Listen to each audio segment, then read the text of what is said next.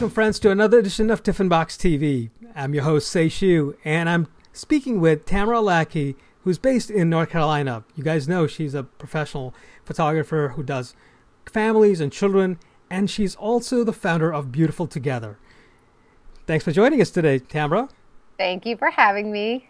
It's so exciting to be actually sitting down and talking to you again. I think the last time we ran into each other, I bought you some coffee, and you owe me some coffee now again. some such story. I borrowed $20 from you. You borrowed $20 from me. You owe me $20. But this isn't about $20. This is about you coming on my show to talk a little bit about posing and involving everybody in a family portrait situation. And so my first question off the bat is, how did you get started in family photography, family portraits? What is it that really inspired you to do that versus something else? Yeah, well, interestingly enough, I didn't start because I was inspired to photograph families. I was inspired to photograph children. And they always came with families, so I'd photograph them too. That was initially how I got into it. But over time, over the course of several years of photographing families and learning a lot of techniques that would work better and better, I started finding myself a little more interested in the challenge of photographing families versus feeling kind of like, I got to do this. Mm-hmm. And then with developments in my own family's growth, we went from having our little girl, our biological daughter, to adopting a little boy and then a little girl. And along the way, spent time in orphanages and literally lived in an orphanage and got to know children and got a whole different idea of what family really means. Like, it's one thing to say, hey, everybody has a family. It's another thing to realize, no, 150 million children around the world do not have a family. Right. It's very difficult for them to be with a family. And the older they get, the less likely it will be that they'll have a family. And it just really changed my entire perception of the power of family, of the mm-hmm. gift of belonging, of togetherness. And it's shifted the way I saw it when I went out on shoots. So instead of feeling like it was one other genre, I started thinking of it as this miraculous, tribe of people who are together and have each other's back and will always be in each other's lives. And right. And yes, everything that is a part of that, but it really shifted my appreciation for the genre and my excitement around photographing families. In your experience, what would you say family portraits do for the family? Like, why is it so important for families to have family portraits? Yeah, I mean, I can look to my own family to see what a big deal that is. I look through the progression of photos and just say, how is it happening so quickly?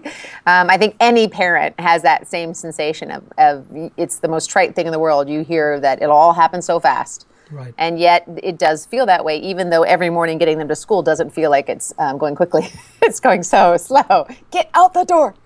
But for that reason alone, I personally can very, very much relate to how powerful it is to have one great image of all of us together, all of us showcasing how much we do connect to each other, we belong to each other, how we are this entity that is a rare and beautiful thing if you really look at it. In addition, being able to showcase each of us attractively and showcase some of our personality. Getting an image like that has always been a challenge for me as a photographer to be able to shoot, and it's something that I've developed a lot of little tricks around to be able to make it happen. So I personally know just how powerful it is to say, hey, you ask most people what the most important thing in their life is, and if they're not listing family in the top 5, I'd be surprised. Right. Mm-hmm. And so to be able to have some representation, a very good, solid representation of that, becomes something that's priceless. Indeed. Going off on a bit of a tangent, one of the things that I've struggled with sometimes is when I photograph families, it's usually the fathers in the photograph that are somewhat standoffish, they're aloof, they're shy perhaps. How would you recommend, give us 2 or 3 tips in trying to get them more involved in the photo shoot so that they are really enjoying themselves as well? Because I don't want the photo shoots to be very one-sided. Just the mom and the kids having a great time and the dad's just going, well, what am I doing here? Right. I want the dads to be loving it too. What would you recommend? Well, first of all, you may be experiencing that a lot because of your striking good looks and your intimidating personality. That is and true. Your velvety voice. There you go. Did you say that people could see you on this interview or no? No. But they know what I look like. They know exactly what I'm talking Absolutely. That might be part of the problem. You might be just intimidating the crap out of them. I'm sure. But assuming that's not the case, which most likely it is, assuming that's not the case, I think a lot of times probably the most resistant subjects you're going to come across, and I've photographed literally a few thousand professional portrait sessions of the last 13 and a half years. And, absolutely, yeah. And what I've seen in terms of that experience is the most resistant subjects you come across are sometimes the fathers, often teens and early teens who, don't want to be there. And, and if they do the session with you, they usually have a preconceived notion of how they're supposed to be. Or the selfie kind of look, which is a relatively new phenomenon to battle. And lastly is, of course, toddlers are always racing out of the photo and you can't get them in. So, but the one that you're probably, obviously, based on your question, most interested in is dads. And so part of what I think it is the vast majority of the time, family photo sessions are being booked by the mom in the family. That is just nearly always what it is, not every time, but most of the time. And because of that, there's not that initial investment, that initial involvement. They kind of just show up where they're told to show up. And if I'm aware of that, if I'm coming into a shoot understanding that that's most likely what is going down, and if I'm getting a vibe of that, which I would based on some of the vibe you've had, like they don't seem like they want to be here. They kind of want to just get through it. They're looking at their watch, they're checking their phone, etc. Then the best thing I can do is just face that front on and simply say, so were you part of the planning process, or did you just find that it showed up in your schedule somewhere? Like literally just say that in a really comfortable, easygoing, non-judgmental, conversational way. Sure. And most of the time, the first thing they do is crack up and make some sort of comment like, yeah, I just 4 o'clock, be at this garden, here I am. and so you're already engaging them. Right. I think the keeping that going, the entire shoot, and engagement and involvement, asking about what they do, where they spend their time, this and that. All you're doing is ensuring that they're now part of the experience and they're there with you. Right. The worst case scenario is to feel like they don't want to be here. They think I suck. They hate that they have to do that. I feel awkward and strange, so I'm not going to say anything or do anything, and I'm just going to move them around. All that's doing is creating more and more of a gap between you guys, and it's going to be very, very difficult to get authentic, interactive expressions when you are separating yourself more and more from a subject by simply ignoring the awkwardness that is there. Is it possible, though, then, based on what you've just said to me, to involve the dad in the planning process like we'd hope to? Like, I mean, really, instead of saying, hey, only the moms can call in, can we have the dads and the moms come in and talk to us? Or we can go to their houses and be able to talk to them about what their experience should be like. You mean like a pre-consultation? Exactly. As far as I'm concerned, I think that'd be too much. Really? For me personally, I feel like a lot of it can be done right before we start shooting. Having that time, we're already all there together. It feels more natural. The last thing I would want to do is tell somebody they have to do a series of meetings with me before the shoot that they're resistant to doing in the first place.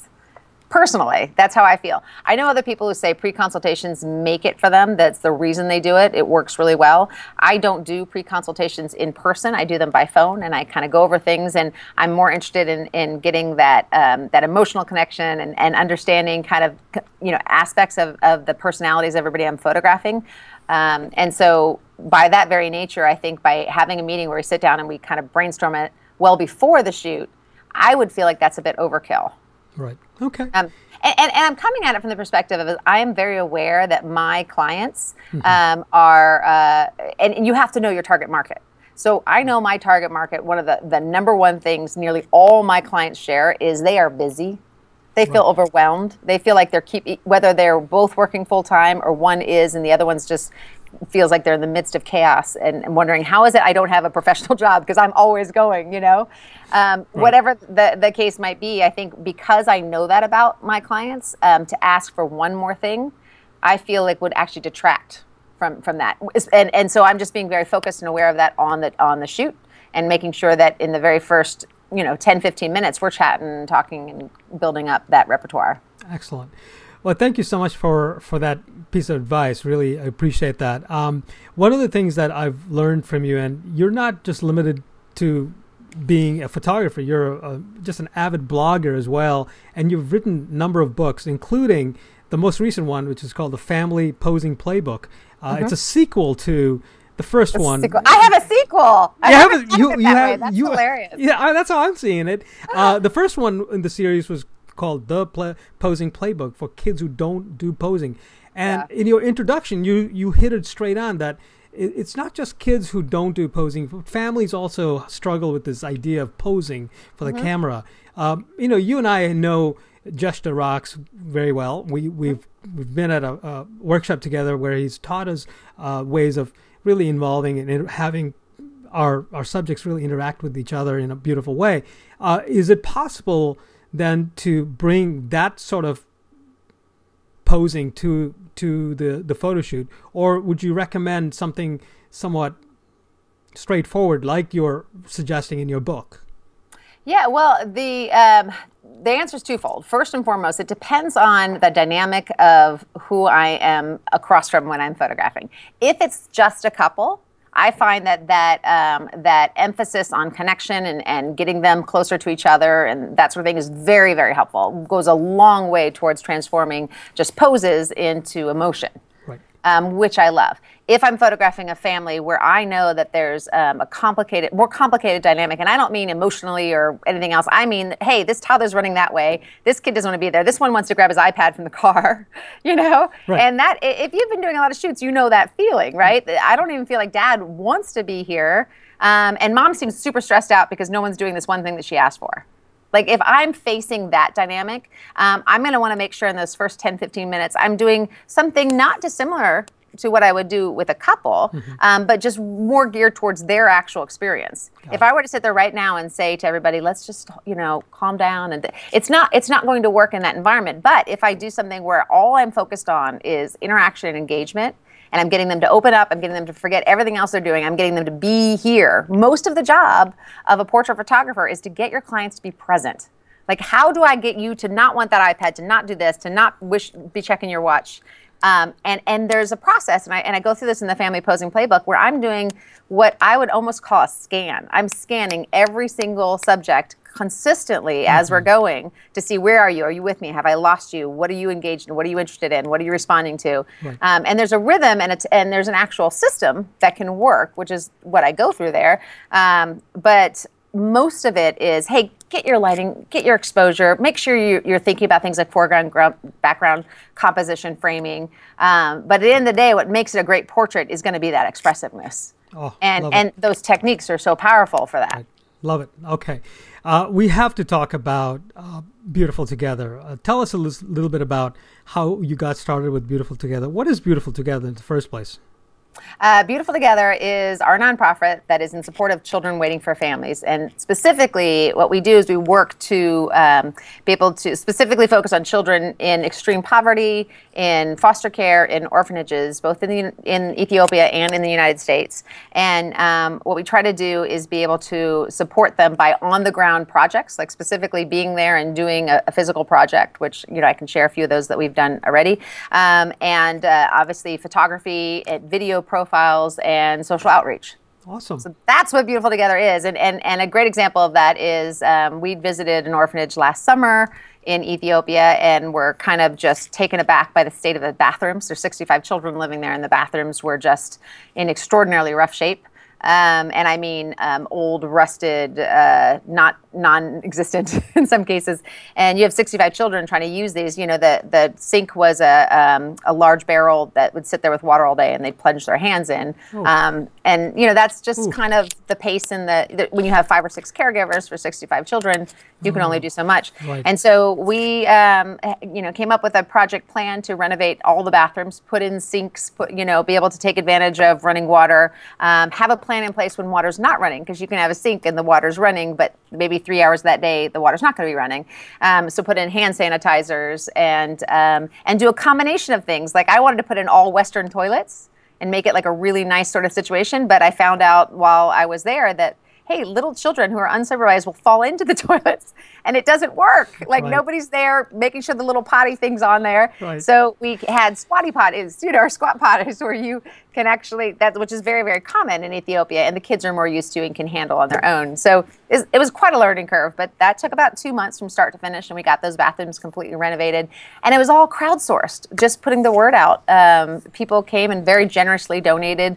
And since then, we've done 4 projects in total now. Another one was basically creating a really safe outside area for children to play in an inner city orphanage.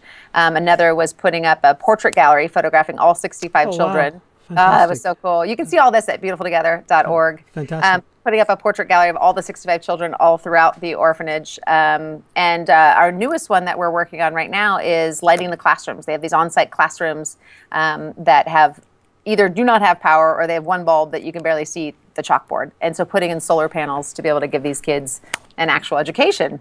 Fantastic.